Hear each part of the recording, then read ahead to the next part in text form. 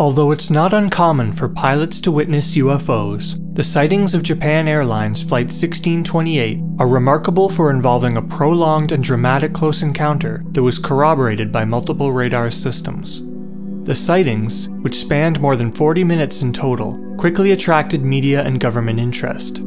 The resulting FAA investigation unearthed a wealth of solid evidence, including extensive radar data and radio transcripts that documents official handling of the situation. These documents offer a revealing look into the way that UFO reports are processed by airline officials and exposes the ongoing interest of some of the most clandestine parties within the US government.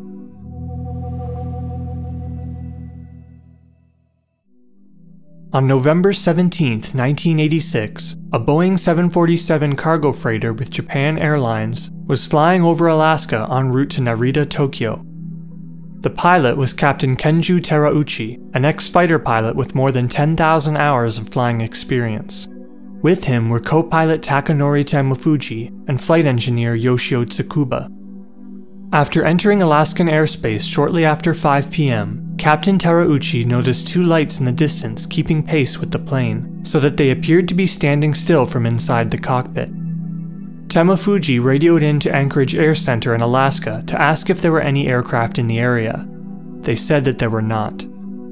After another 7 to 10 minutes, the objects darted in front of the plane. Though Terauchi called them craft, he saw only two dark vertical bars intersecting 5 rows of circular sources of brilliant whitish-amber light. Terauchi could feel the radiant heat from inside the cockpit. He compared the size of each object to that of a DC-8 jet. The objects remained in perfect formation with one another and undulated in unison. At one point, they switched from a stacked to a side-by-side position. The crew tried reporting the objects' maneuvers to the Anchorage Air Center, but their communication systems failed until the UFOs moved farther away. Tsukuba picked up the objects on the plane's weather radar system and watched for roughly 10 minutes as the target's movements corresponded perfectly with the crew's visual observations. About 5 minutes after the objects first appeared in front of the cockpit, they suddenly darted off. At this point, Terauchi saw two pale white lights farther away on the horizon, which he assumed to be the same objects. The lights appeared to be horizontally elongated and anchored to a larger object that Terauchi called the mothership. The large object was silhouetted against the dark eastern sky, however, and Terauchi could not distinguish its features, only that it was walnut-shaped with a wide rim around the circumference. The apparent object once again showed up on the flight crew's radar, and an operator at Elmendorf Air Force Base picked up an uncorrelated target in the plane's vicinity. The operator watched the target move around Flight 1628 at the exact time and in the exact same manner that Terauchi described while viewing the object in person. The radar operator in Anchorage also picked up the target at certain points in the sighting. The FAA control tower requested that Terauchi perform a 360-degree turn in order to see if the object would follow. The Elmendorf operator watched this turn on his radar screen and confirmed that the unknown object trailed the plane the entire time, then returned to the same position in which it had been before the turn. The FAA operator then requested a nearby commercial plane to fly past JAL 1628, but by the time it reached the target, nearly 40 minutes since Terauchi first sighted lights in the distance, the UFO had apparently disappeared. Once grounded, Terauchi filed a report with the FAA, claiming that he'd seen a UFO. He and his crew were interviewed extensively, and Terauchi made some rough sketches of the objects. When the Japanese press broke the story soon after, Terauchi was grounded by an embarrassed Japan Airlines. He spent several years at a desk job before being reinstated as a pilot. In the meantime, John Callahan, Division Chief of the Accidents and Investigations Branch of the FAA, began investigating the case. He synchronized the half-hour of radar data with all recorded radio transmissions, showing the remarkable congruence between the two sets of evidence. After presenting the data before Vice Admiral Donald Engen, Callahan was invited to present to members of the CIA, the FBI, and President Reagan's scientific study team. According to Callahan, someone from the CIA instructed everyone who attended this meeting that it never took place, and a member of the scientific study team confiscated the evidence. After this meeting, neither Callahan nor anyone involved in the incident heard any more about the UFO.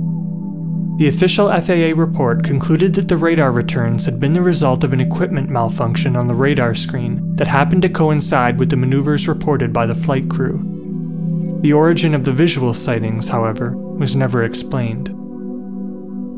13 years after retirement, Callahan reviewed the data he'd collected from the Anchorage incident and began to speak out about his involvement in the investigation.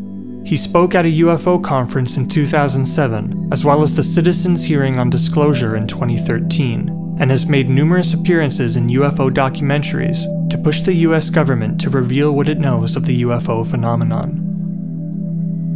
Noted UFO debunker Philip Klass is one of the few popular skeptics to have attempted a mundane explanation for the sightings of Japan Airlines 1628.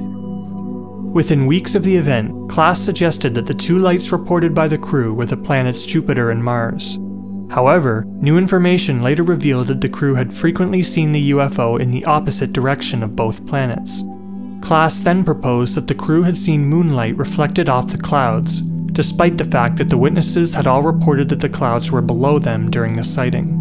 Still, Klass's initial explanation was published in a report released by the Committee for the Scientific Investigation of Claims of the Paranormal, contributing to the public perception that the entire incident had been explained. Japan Airlines Flight 1628 was not the first or only flight to encounter a UFO. Many accounts indicate that commercial airline pilots see UFOs fairly often, but do not report them for fear of professional consequences.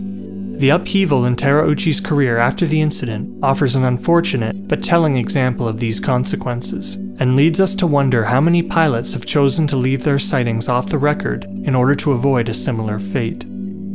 Moreover, Callahan's investigation with the FAA is proof that aerial monitoring facilities do occasionally obtain evidence of UFO activity, and his experiences on the case have proven national security interest. These qualities make the Japan Airlines incident one of the strongest cases in the ufologist's arsenal, and definitive proof that the US government's official position on UFOs simply cannot be squared with the evidence. As Callahan put it, "Who are you going to believe? Your lying eyes or the government?"